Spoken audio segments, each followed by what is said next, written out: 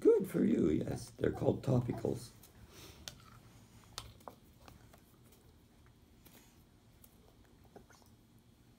Yeah. Funny guy, funny guy, funny guy, funny one. Funny guy, funny guy.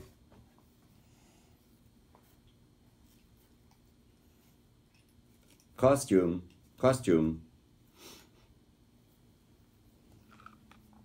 Garbage, garbage, garbage, garbage, garbage, garbage. No good, no good. What no makes good. a stamp garbage, valuable? Garbage, garbage, garbage, garbage. Uncle Ian, what makes a stamp valuable? Garbage. Good one.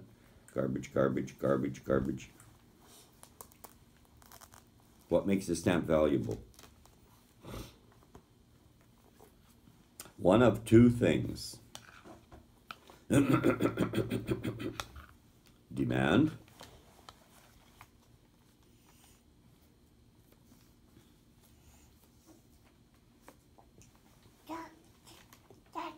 And? What's the other part? Demand. That means I want, I want, I want. And supply. Wow. Wow, well done! Zeke, how'd you know that? Did you learn that before? Mm-hmm. Where? At school when I was at Mama's house. At Gongong's and Chichimoli's house? Wow. Okay. Demand. Because if there's too many of the same one, then it's garbage. If there's not very many and you don't find them very often, and there's people who want them, then it's a good one. Yeah. Okay. But Uncle Ian, what makes the apple tree valuable? If there's too many apple trees, Then no one will want to buy them in the nobody will grocery want to store. buy them. This is not true, Uncle Ian, according to what you told me yesterday. What makes the apple tree valuable? It glorifies God with its upraised arms. It is its createdness. And there on the top,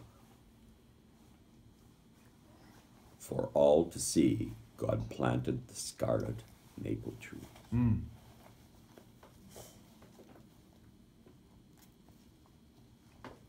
Johnny Appleseed. No. Johnny Apples. Where was that little sonnet from? It's from a very famous poem called The Scarlet Maple. From John Donne. No, it's probably Bliss Carman. It's one of those naturalistic authors who sort of see God in nature. Jeez. Oh, a good one. Good one. What's this one, Zeke? A farmer. Farmer, very good. Wow. Daddy? Daddy? Yes. I need a napkin. Yeah, I'll get you a napkin.